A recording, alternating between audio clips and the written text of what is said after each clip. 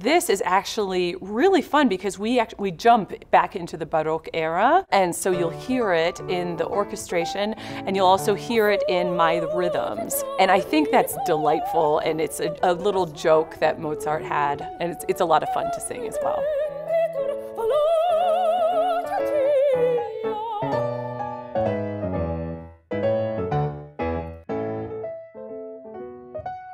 My name is Ellie Dehn, and I will be singing Donna Elvira in this production of Don Giovanni. Donna Elvira, I think, is one of the most interesting characters in the show. First of all, she believes that Don Giovanni has chosen her and only her, and for this reason, even after he leaves, she still travels to come and find him. She's convinced that she will ultimately get him in the end. Unfortunately, we find out that he has other plans. It literally means flee from the traitor.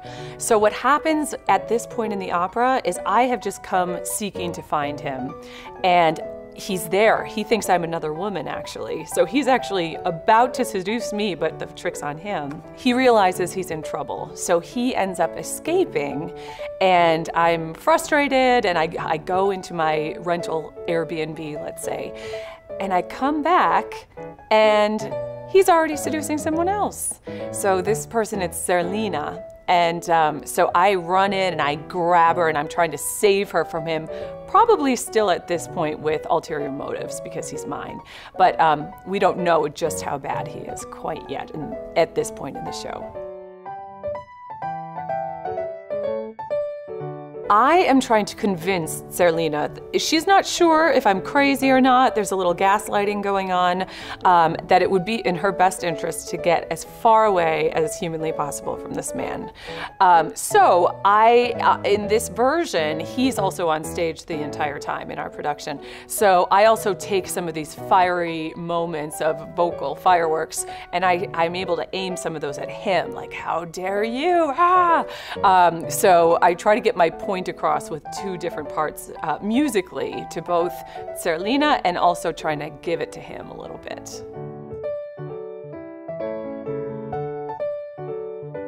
So this role is interesting. I sing both Donna Anna and Donna Elvira. In fact, the last time Opera Colorado did this, I was Donna Anna. Elvira sits a little bit lower. However, the pacing is still the same. Because it's lower, because she has more, I would say, characterization within the vocalism, I have to be sure in an aria like this that I don't spend too much with the rage, because I still have my own scena later, mi tradi.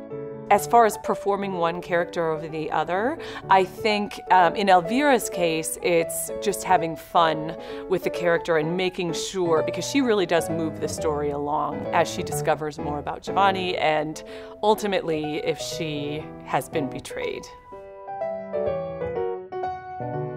I love that she just gets to take the stage, right? So she comes in, guns a-blazing, and she tears Zerlina away, and then you're not sure exactly where it's gonna go because you're like, oh, what style of music are we in? And then she delivers these fabulous color to her phrases at the end where she really gets to showcase her vocalism. So for me, it's short, it's fun, and it's a great way to grab the audience.